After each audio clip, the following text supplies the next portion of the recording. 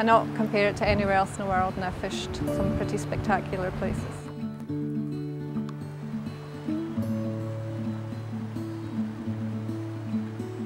There's a lot of talk about the well-known rivers of Scotland, and for me, if I was to choose any river to fish at any time during the fishing season, it would be the River Lochaber. You can catch such quality fish in a river that has beats with so much variety, open expanse, panoramic view, lots of interesting nooks and crannies, and I just love it.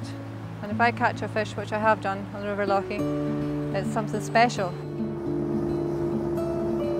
Personally, I just like it because it's quiet. It's not the same as fishing a reservoir or a stock pond down south. There's nobody here. I've had out international fishermen who fish for Scotland, and others that fish for England. One lad, he came here and he said he'd been to New Zealand, he'd been to Argentina. He said if he'd known this was here, he wouldn't have bothered. Fishing in Lochaber offers truly wild fishing for truly wild brown trout. The chances are if you catch a trout in Lochaber, that's the first time it's ever seen a human being or been handled by one. Beautiful, beautiful trout in Lochaber.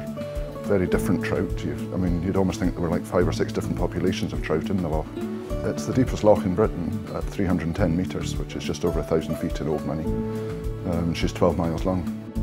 People will catch good fish if they know how to fish, and if the fly is in the water, that's the best chance you'll get. If you have a good guide, it helps. It does help.